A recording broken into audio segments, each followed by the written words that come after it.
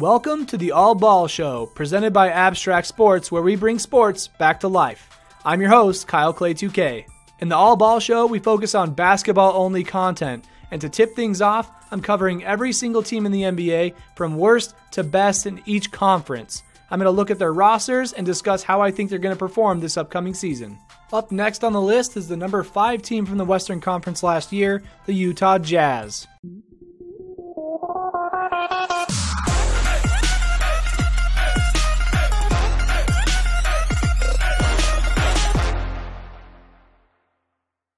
I actually like the Utah Jazz, but only because I use them. And what I mean is they're the closest NBA team to me, and so I travel to them to watch the teams that I want to watch.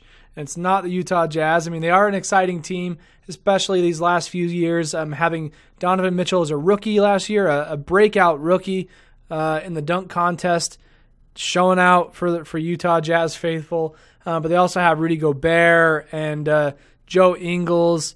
And man, they just have a really good team. Ricky Rubio as well. So I'm not surprised they ended up in the number 5 spot, but I just have to say that I like the Jazz because I like to go there and watch my Lakers play. I've seen the Warriors play there once or twice. I've seen the Clippers. I've seen a lot of different teams, honestly. And this coming year, I'll be going to Salt Lake to watch the Lakers again, but this time with the king himself, LeBron James, or as I like to call him, LeBarn Jams. According to Wikipedia, the Jazz have been playing their home games at the Vivint Smart Home Arena since 1991. And I know that's not true because I went to a game in like 99, 2000, or 2001, somewhere in there, and it was the Delta Center at the time. So get it together, Wiki. Maybe I need to go correct you. Their head coach is Quinn Snyder. He's a real no-nonsense coach. You can see it by the look of his face all the time. He just looks very serious. He wants to go out there and compete, and he wants to win. And when he actually does interviews, usually angry guys don't do interviews, but he does. So I think he's a big part of the reason why the Jazz have been so dang good with the parts they have. They've had a lot of inexperienced players in the last 5 or so years, but they just have a way of finding good coaches to help mend them and shape them into players to help each other out and ultimately get some wins and make it to the playoffs. Their mascot is the Jazz Bear. I can say, having gone to a bunch of games, he's very entertaining. He climbs up tall ladders. He does the slide down the stairs from the all the way up at the top of the lower bowl and down to the court. T-shirt tosses for days. Yeah, it's a good time. And here's a little known fact.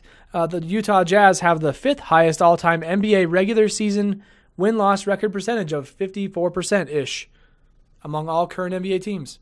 That's pretty good. They were really good in the 90s when they had Stockton and Malone. Much like the Raptors kept getting shut out of moving on in the playoffs because of LeBron and the Cavaliers, the Jazz were very much like that, except they had to go across Michael Jordan and the Chicago Bulls.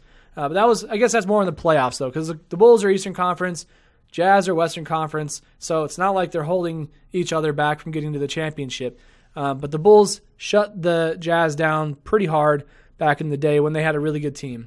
Talking like Jeff Hornacek, Karl Malone, John Stockton. Those are the ones that I remember. The Jazz had a 48-34 record last season, but the tiebreaker gave them the number 5 seed. They were 34-18 in conference play, 28-13 at home, and 20-21 on the road.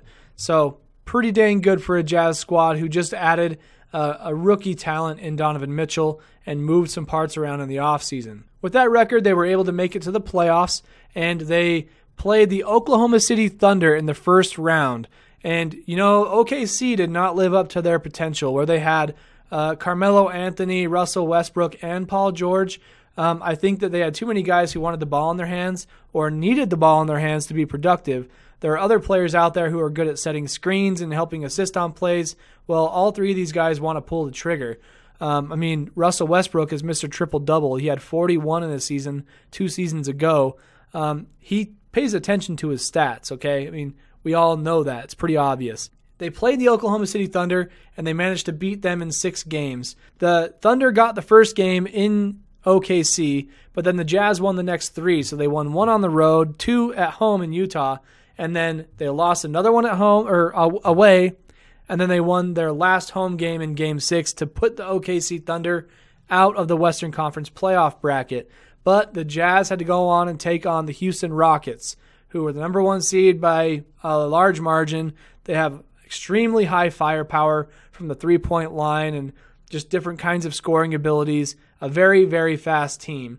And they got beat in 5 games and put out of the playoffs. But some of the players on their team, there are a lot of guys you probably wouldn't even recognize because you didn't hear about them. I mean, the Jazz are one of the smallest market teams in the NBA, so it makes sense that some of these players would not come up on your radar. Even their good players don't show up sometimes. Like Rudy Gobert had to fight for 3 years to get into the Defensive Player of the Year conversation.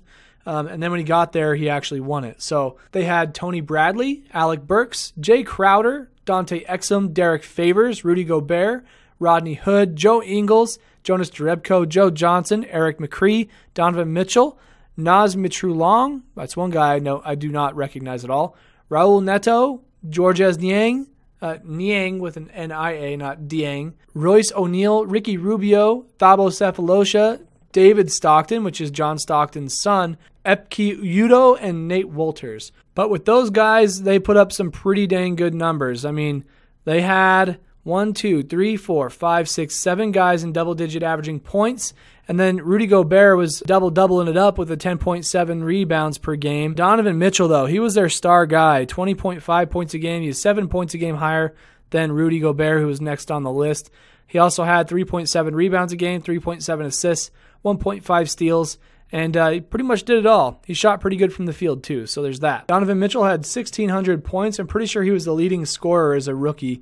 Ricky Rubio had 1,000 points, Derek Favors 900, and then Joe Ingles 900, 700, 600, 4, 4, 3, 3, 3, 2, 1, 1, 1, and that's it.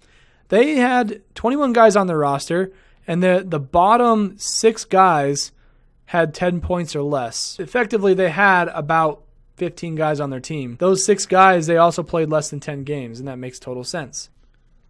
And here's a quick look at who might be on their roster for the upcoming season for the Utah Jazz.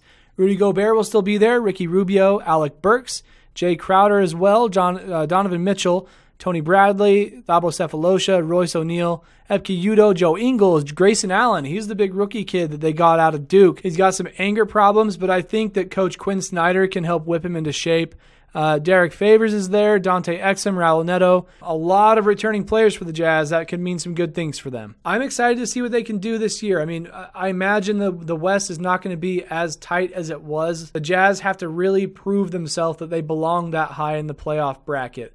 There are a lot of good teams in the West now. They've got to do everything they can. They've got to have Rudy Gobert doing his defensive thing. They've got to have Ricky Rubio doing his passing thing and scoring thing for that matter. Joe Ingles got to be hitting those 3 balls. Donovan Mitchell's got to be putting the hurt on everybody. They got to have guys coming from all different angles if they're going to be successful in this Western Conference. It's going to be a long ride, but I'm looking forward to it. And that does it for this episode of the All Ball Show presented by Abstract Sports. How do you think the Utah Jazz are going to do this year? Do you think they're going to do all right? Well, please let us know in the comments below and hit a like button on this video if you enjoyed watching this.